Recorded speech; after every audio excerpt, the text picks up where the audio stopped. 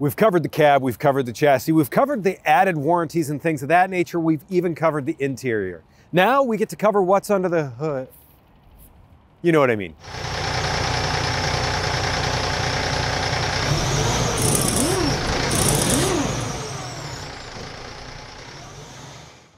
Hey everyone, I'm Josh with Premier Truck Sales and Rental. Thanks for tuning back in this week.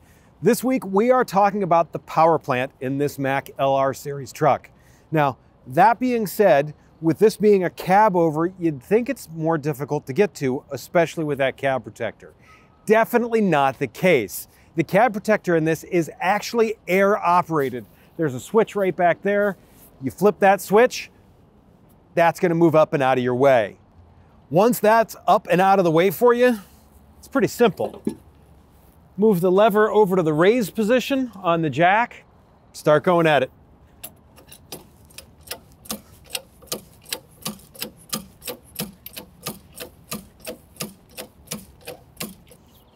Now we've got access to the engine. Simple enough. Once we get the cab tilted up, we find the American-made 10.8 liter Mack MP7 engine in this. This one has 355 horsepower and is available with 1,250 or 1,550 foot-pounds of torque.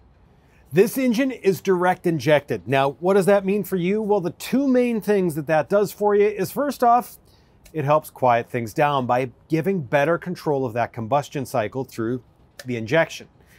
On top of that, it's increased fuel mileage, which that's something we're always looking for, is that efficiency when we're out on the road.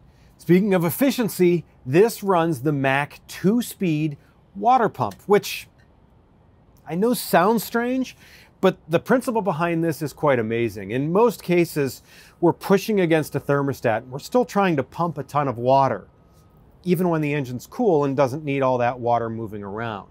With this, it decides whether it needs the low speed or the high speed. If you don't need that much cooling, you're gonna be running the coolant pump at a lower speed. Therefore, it's gonna be much more efficient.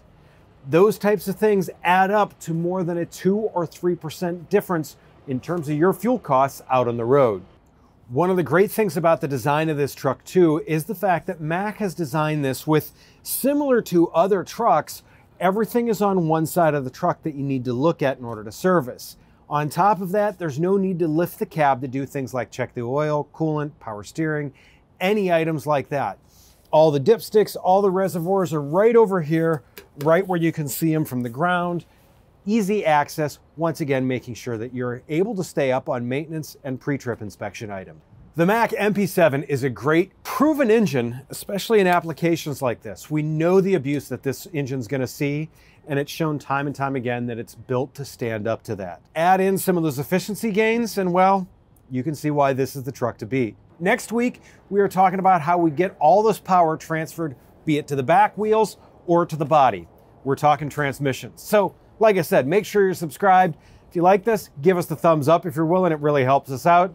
If you've got a comment or a question, please put that in the comments below. We'd love to hear from you.